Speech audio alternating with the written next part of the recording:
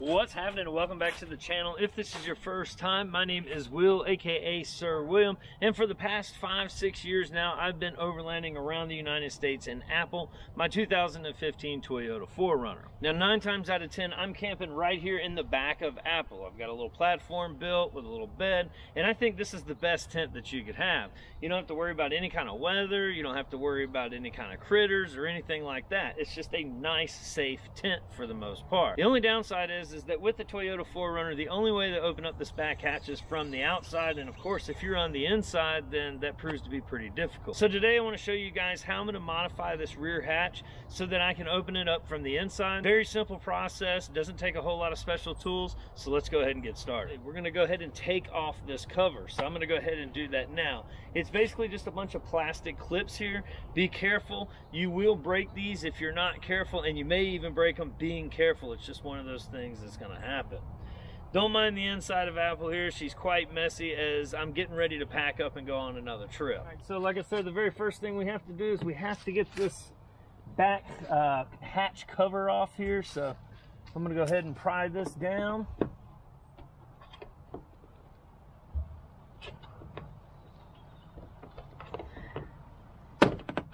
Just like that. Go ahead and take this handle off here. And you'll need to take that out, which is, looks like it's going to be a 10 millimeter.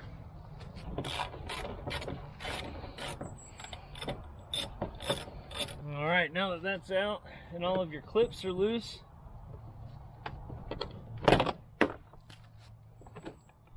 you just kind of push up on it. All right, and now that you have this loose, you're going to want to go ahead and unhook your dome lights or your back tailgate lights. Okay, so now that the cover is off and the plastic is off, what we're going to do is we're going to try to take this plastic cover off right here. And this plastic cover is going to be covering up the hatch itself. So go ahead and get this plastic cover off. I don't know if I'll be able to get you guys down in there to see, but basically that's what we're looking at, is that little piece right there. Now once you get this little plastic piece off here, you can see that little lever right there, and that little lever is what controls the hatch. And it's, again, it's hard for me to show you guys, but basically that little lever is what we're going to be attaching the pull cable to. So what I'm going to do is I'm going to take some paracord here and I'm just going to attach it around that latch. Now whatever you use is completely up to you.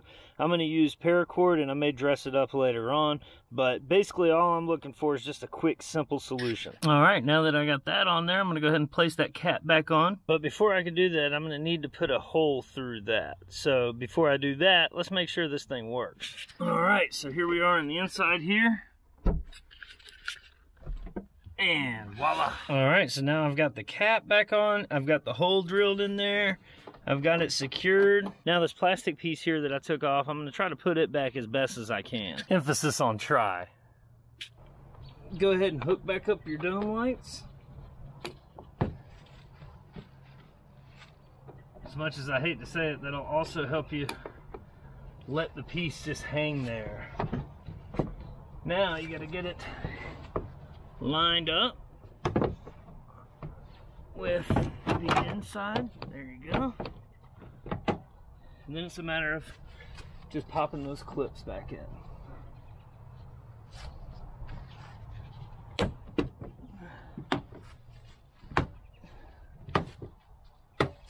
Now that's on there. Go ahead and put back down the handle, or put back on the handle rather. This goes right there.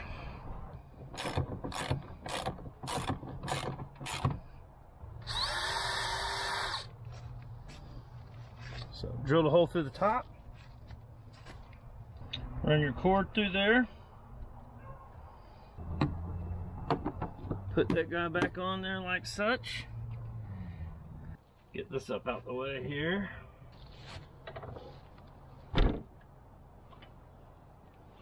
Boom, baby. All right, well that's it. So now I've got a quick release. I'm just going to tie this up into a little, handle of such, and that's it. quick release from the inside of your Toyota 4Runner, and this will work on any 5th gen that I know of. So basically it'll work on any vehicle if you can just find that little latch and tie something to it. Man, that's gonna make things so much easier camping in the back of Apple here. I wish I would have done this years ago.